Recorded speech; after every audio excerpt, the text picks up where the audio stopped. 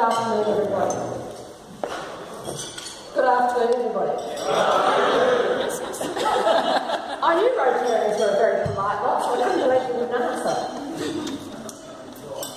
I'm going to tell you a little bit about that journey to the United Nations, because it was spectacular. You can see what my presentation is called, and you'll see why shortly. Once upon a time, a very long time ago, I know you find it very hard to believe I was actually little, but there's the proof. I was born into a blue-collar family in the Australian bush. That was my hometown of Hexham, Victoria. It literally is, excuse me, a one-horse town and always has been. There's a school. There's a church and a church hall, and a general store. There's also the post office. That is my hometown.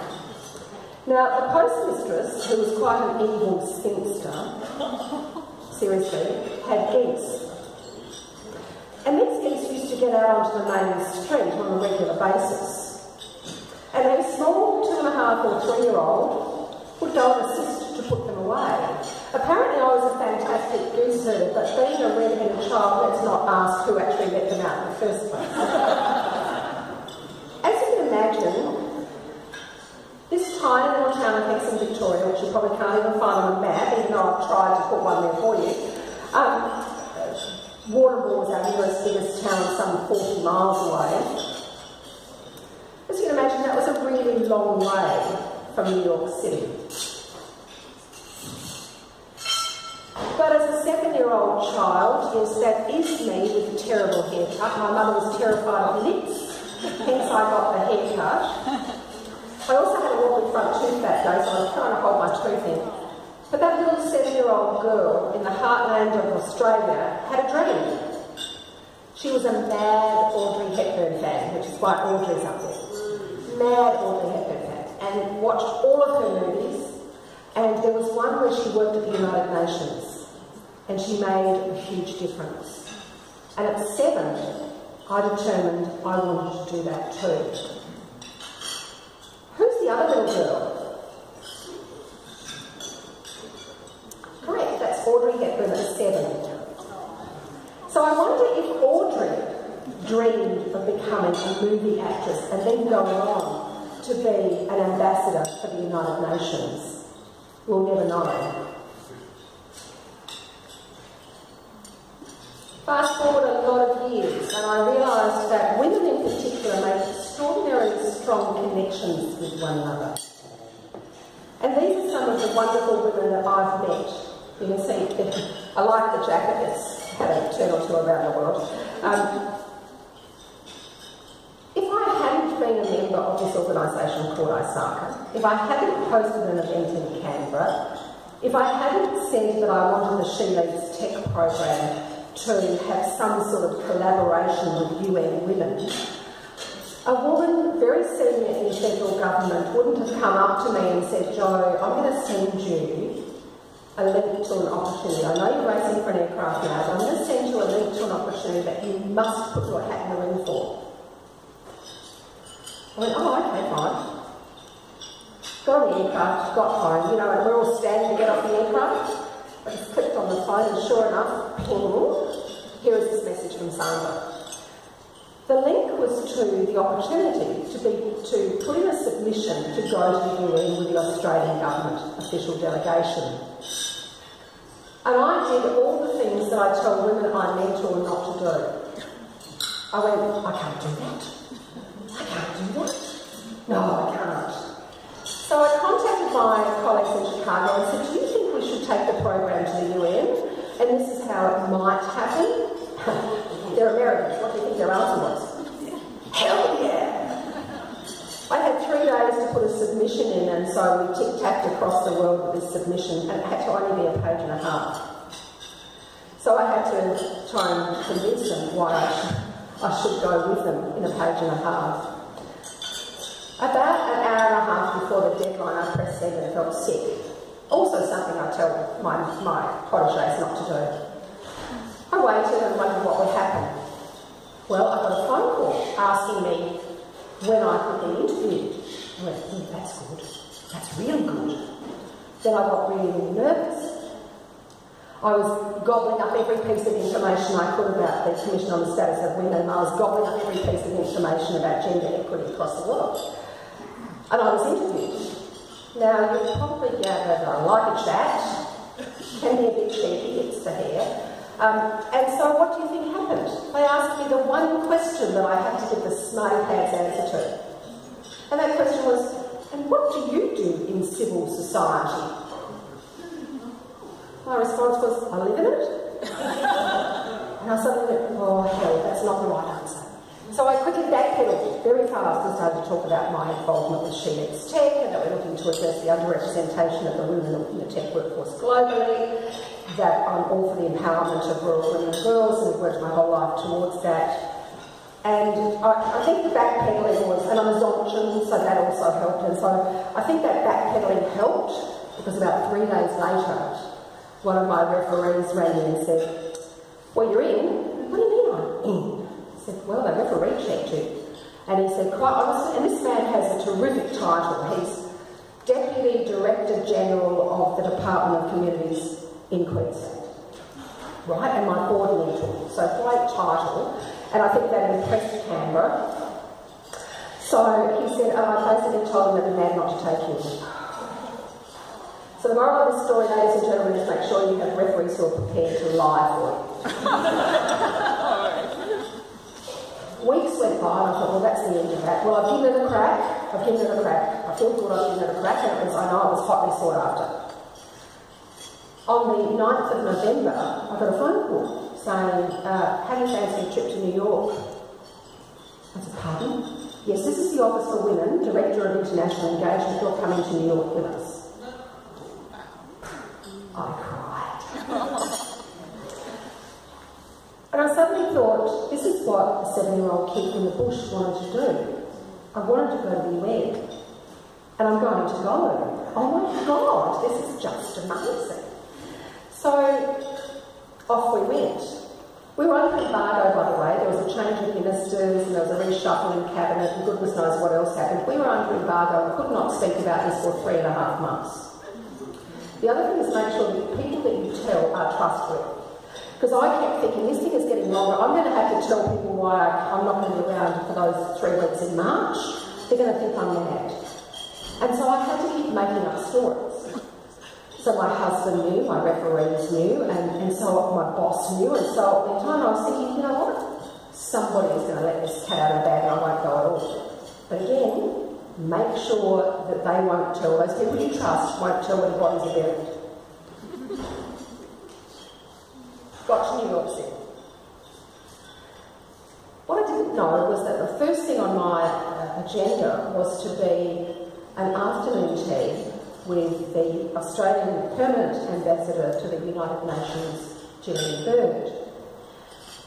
And that was terrific. So we went to her residence, and this is her residence. Beautiful. So we're sitting around, and there's the commissioner, there's the minister, the ambassador, ambassador for women and girls. There's 3 commissioners, some very high-powered women from DFAT, and the Office for Women, Prime Minister and Cabinet, and me and one other civil society rep. What I didn't know was that we were going to have to speak. And June Oscar, who is this Commissioner for Social Justice for Indigenous People, is absolutely amazing. She spoke first and I had to go after her.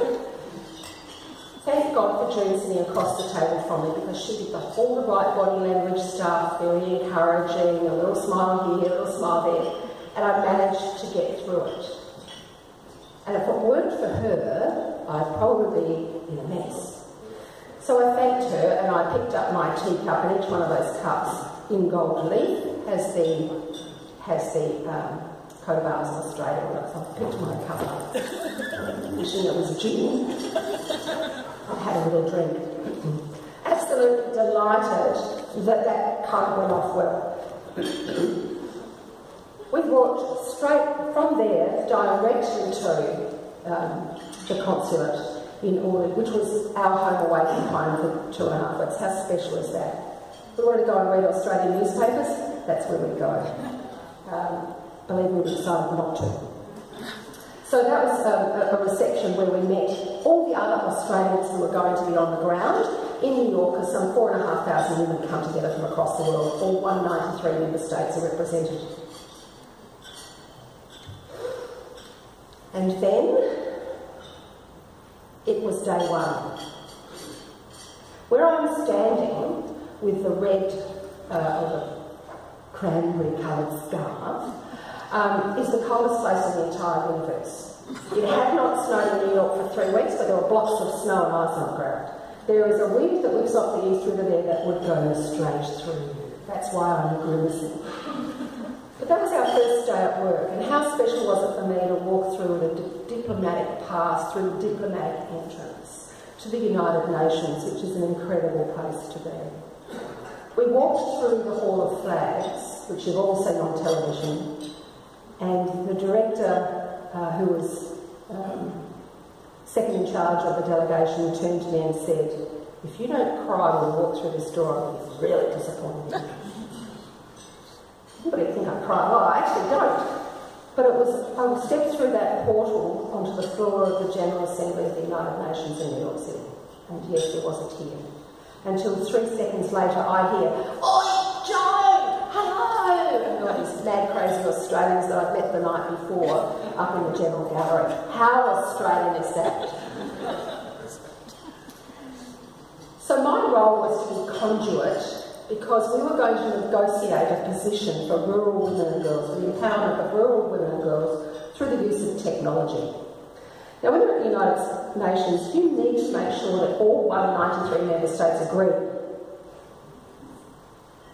And my role was to be the conduit between civil society, who are out in the hall and not allowed into the negotiating room, and with our negotiating team, who are diplomats. Amazing. One of the other things that we decided that very first morning, we had a morning muster. Every morning we would get together and we determined who needed to do what when. One of the things that we determined was that we would never leave the Australia desk unstaffed at any time. There would always be somebody on that, out of respect for our country and out of respect for the Commission. So on day one, look who ends up having to sit at the desk. Alone without a leader, as one poll would say. Quite amazing. And I was thinking, please God, do not ask me a hard question. Otherwise I was going to have to remember and say, I need to take that on notice. Fortunately, nothing came my way. But what did happen that morning, which was incredibly profound for me, was that the Secretary General of the UN, who was a man, during his opening of the session said, "I am a committed feminist." We need to take the power. Otherwise, we will be living in a male-dominated world forever. Bearing in mind that the United Nations tells us that it will be 213 years before we get gender equality across the world, that's a big ask. So we went on to try and empower rural women and girls. We start off with what's called a zero draft of agreed conclusions. These are the things that we would like to see at the end of the day. Bless you. At the end of the day, or at the end of the 2 weeks. So we have negotiated. So what we're doing is, this is global. So we are actually looking to put a global position in place for those 193 member states to then put the right legislation in place back home. And then there's a check-in point every 12 months when you go back to the Commission where your country has to stand up and make a statement as to where they're up to. So that's what we were looking to do, and these sessions would go long into the night. And Sonia knows very well that I travel with a very good friend of mine who's been travelling with me for 25 years, Gus the Travelling Bear. He actually got the Minister's permission to come with us. And he came into one of the night sessions with me, and you can see he's listening to the translation there, making a few notes. My friend, I have to tell you, who was from Iceland, lovely man from Iceland, took quite a fancy to what he called the gentleman there, so he makes another appearance. So long into the night, you break into groups to deal with some of the issues that are hard issues. Like, let me give you one. Protections for female rights advocates or human rights advocates in the field. Having that discussion, we had a particular country, who shall remain nameless, stand up and say, that is a red line issue for us. A red line means you can go no further, and if one member state has a red line, there are no agreed conclusions. We've just wasted 2 weeks of our time. So, I will tell you that a wonderful man from Brazil, one of their diplomats, took the floor, which is called making an intervention. He made an intervention and said, I want to tell you a story. I have a good friend, Mary Ellen Francu, who is a human rights defender in the field. She was brutally beaten 2 nights ago, and I have just had a message on my phone to say that she has just died. This is why we need to defend these women in the field. Well, our mate who called the red line is looking a bit dodgy at that point.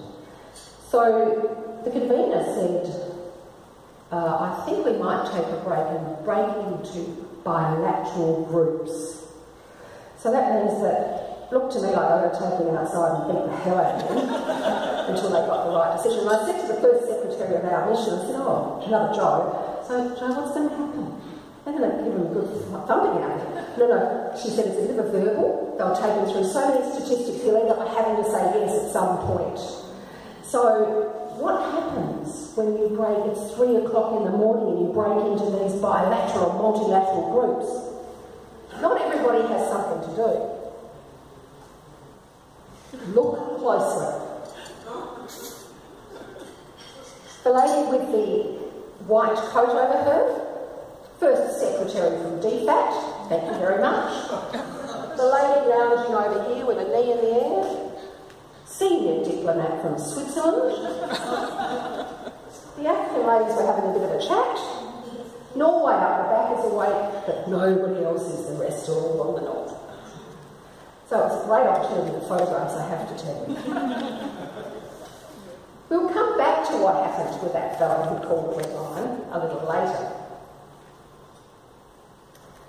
So this is what happened where I was sitting. My friend from Iceland, Barty, decided that it was time that the bear not only had a listen, but that he actually addressed the assembly. And he said, well, go on, take photos, he's not going to get this chance again in a hurry. So he did. So after some very hairy discussions, with 5 minutes to go before the final gavel, what do you reckon happened? Our little buddy from the Red Line Nation stood up and said, I have spoken to capital, which means he'd spoken to his capital city back home.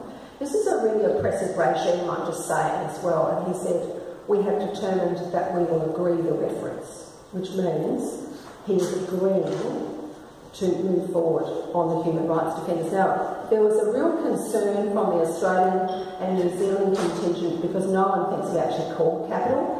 They think that he actually made that decision unilaterally, which means he may very well be in the equivalent of a gulag when he gets home.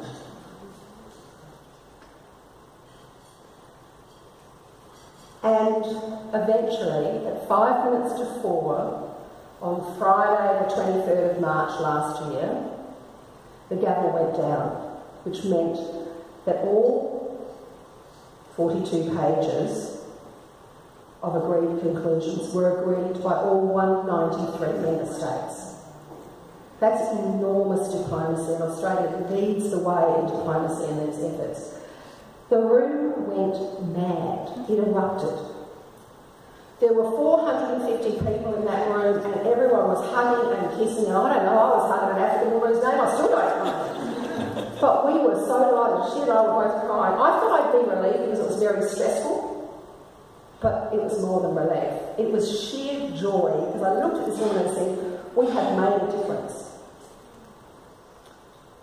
So agreed conclusions, what happens next? Well, I've said, all those countries go home, they look at the legislation, they do some work, and we have to all go back again in a couple of months' time and start those discussions on a different theme, and there will be 6 years allowed for the last theme. So for me, it's been rolling out the program and my learnings across the world. I've been lucky enough to be in India, South Africa, ISACA, and Zambia and Kenya this past year as a result of that. So it's been really extraordinary. But for me, it's about not my generation or the next generation below that. It's the 11-year-olds that we need to be capturing their hearts and minds so they don't suffer in the same way that some of us women have suffered with inequality in the workplace, particularly in the technology workplace. So that's where my thinking is now, and there's a little young lady up there who I think you know, who is 11, and the photo was taken. She is a South Australian I Award winner in the junior category, which is huge. So if I can help those women, young women and girls, then I will. I think I've actually found my niche in the world, which is to help and empower women and girls. With that, I will just say this much, that quite honestly, I believe that we can all fly on our own wings. However, there are times when Mr. Qantas or Mr. American Airlines has to help me. And you can see even the bear has had to turn up in the cockpit, if you don't mind. That's an A380. So, with that, I guess just to finish, I'd like to say, tell your daughters, your granddaughters, your nieces, anybody that you can, that do dream. Dream big and believe in those dreams and believe in yourself, because dreams do come true. Thank you.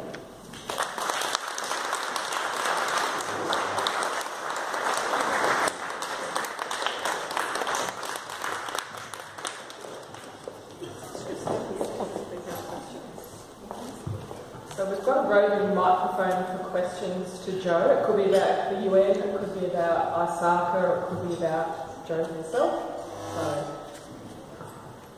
Thanks, Jo. Thanks for the presentation. I have a question about the United Nations itself. You said the Secretary General was a committed feminist, right? Correct. Did you ask him the question when we will have the first female United Nations Secretary General? Believe me, that question was asked. And what did he say? It is not up to him, of course. It is a diplomatic process, not diplomatic, it's a democratic process that elects the next Secretary General. But absolutely, there are some women who are definitely in line, and I would say that the chair of the Commission on the Status of Women, who is the ambassador for Ireland, and the permanent ambassador to the UN, would certainly be one of those people who will be very much in line for it. Because Helen Clark contested and she lost. Sorry? Helen Clark from New Zealand, she contested the election. She got 6 votes as opposed to this guy who got 13 votes. Yes, look, it's about diplomacy, it's about lobbying beforehand, right? So, there are some countries in the world that are not ready to have a woman in some of those positions. I just turn your eyes to America. Yes? Hi there. Thank you so much for that beautiful presentation. Very inspiring. As a young person wanting to work in the United Nations in the future, I'm in my 5th year of university. If you were in my situation where I'm just about to finish at the end of this year, where would be the first place that you would start if you wanted to work in the UN in the future? I think that's a very good question. Excuse me, you need to work in international engagement, absolutely, and for certain. And so you can do that. DFAT is one of those places, Prime Minister and Cabinet, the Office for Women. I know it's the Office for Women, but there are also men in the Office for Women. So there's absolutely no reason that you couldn't start somewhere. In fact, my first contact with the Office for Women was a wonderful young man who, like you, had just finished uni and was doing an internship with them. So there are those opportunities. Thank you very much. Good question. No. Oh, I've got one more just over here. Thanks, Jo. I guess my comment or observation follows on from Megan. comment on it. You finalised and finished your presentation with the thought about aiming high, dreaming big, and so on, with an emphasis on young women, 11-year-old women. In the interest of keeping the pendulum from swinging too far one way or the other, would that apply to young men as well, do you think? I think everybody needs to dream big. I just think that young women, as I've said, don't necessarily believe in themselves. Young men believe far more in themselves than young women. And it's one of those things that I see every single day. And so that's why I encourage young women.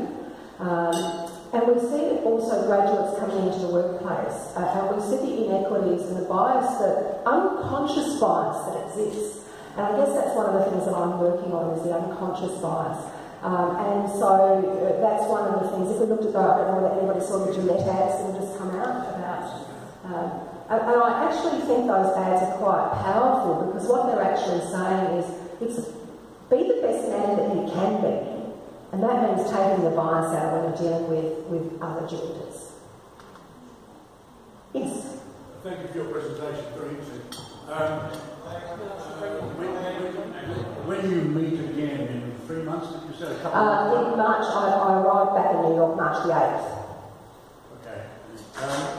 And you review progress which has been made over the past 12 months.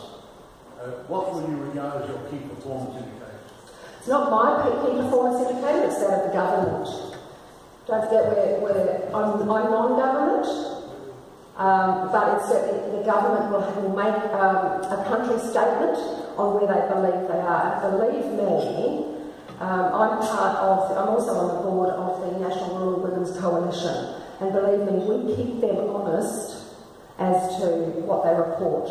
So we will actually see a draft before it's actually made at the UN. So if we don't believe, and it's not just the National Rural Women's Coalition, there are women's alliances around Australia, if we don't believe that it's accurate, we will certainly make that statement. We have input at every stage along the way, including the zero drafts and the various drafts of the agreed conclusions as well. So that's how we do it. We keep it honest.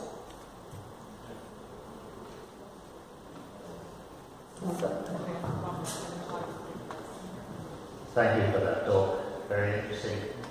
But what is the cultural prism that you and your colleagues at the UN are working through? If I look at Sudan, they have quite a different view as to how society should operate.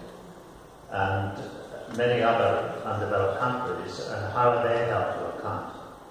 They are held to account in the same way. They have to make a country statement. It's interesting when it comes to some of the countries in Africa, because they band together in what's called, interesting enough, Africa Group. So they will make a joint statement, the UN. There's the Arab Group, there's the Santo Domingo Group, there's the Pacific Island Forum. So there are particular groups that will make their country statements. But they are held to account in the same way. One of the things that's happened just recently, talking about Africa, in Liberia, where the president, who was outgoing female president after 12 years, has just made female genital mutilation illegal for the first time. Incredibly brave thing for her to have done. So she is actually living up to one of those tenets that we agreed last March.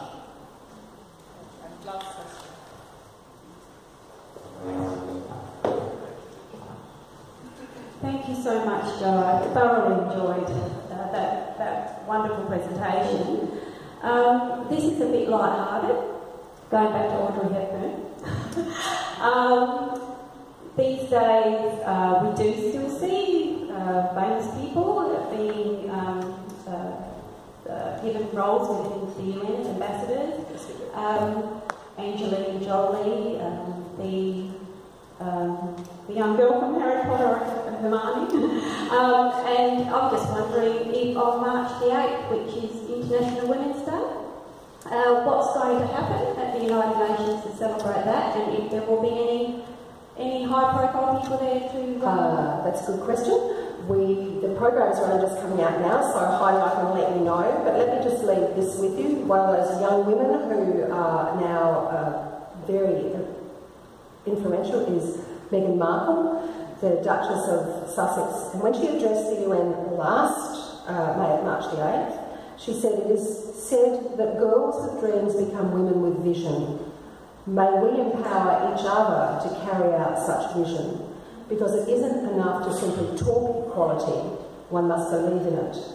And it isn't enough to simply believe in it, one must work at it.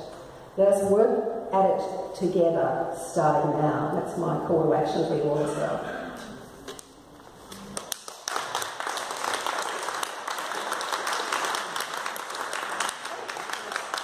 So thank you, Jo. Here's a small token of our appreciation from the club. Thank you once again.